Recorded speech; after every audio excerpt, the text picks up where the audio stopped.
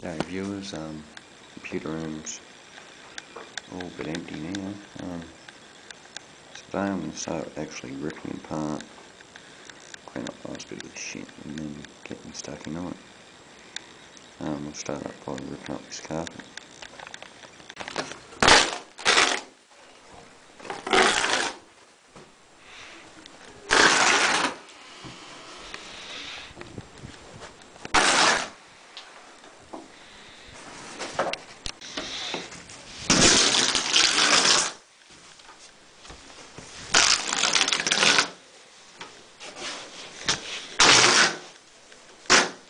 Oops, better move the motor. Oh, everything's stripped out now that needs to be. Last quick minute thing before I paint that wall, I need to take the power point off the wall, but filled most of the cracks in the walls, just got to run some no more gaps along some of the edges there. Next time I'm out of town I'll have a look at some hardware stores for some new vents up there, but for now I'll just paint the walls and save that for later. So yeah, look out for part 2. I'll go outside and see what else is going on lately. Well, last weekend I did a work for this guy, 3 hours work, and he gave me some mowers to play with to keep. There's his Victor 2-stroke, it runs fine, I'll just put fuel in it, so bonus there. There's a right OB whip snipper in the carport. That just had a muffler.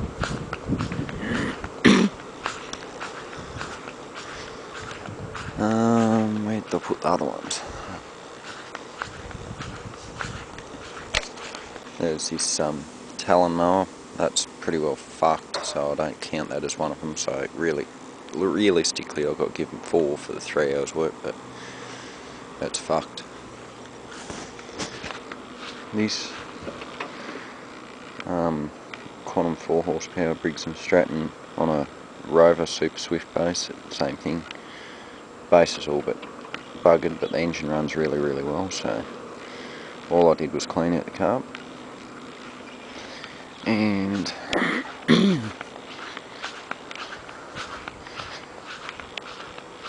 this old school Victor, just probably end up selling the engine off it and sending the rest of it scrap, because the engines sell alright as go-kart engines on eBay. You get about $30 each. Alright, the shed's looking a bit different as well now, so have a look in there. Well, that is everything I've kept out of my computer room.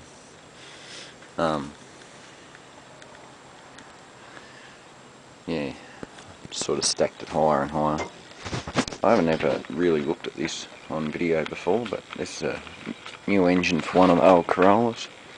It's a 4K 1.3 litre Toyota engine. It's all just a bit dusty at the moment because it's been sitting out here for about 3 years.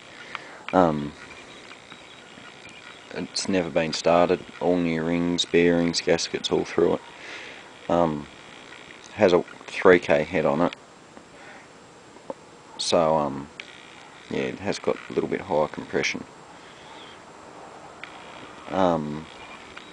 Every single separate piece has been painted as well. Took me hours and hours of work to do that, but it came up quite well. Just got to get to finishing it off and putting it in something.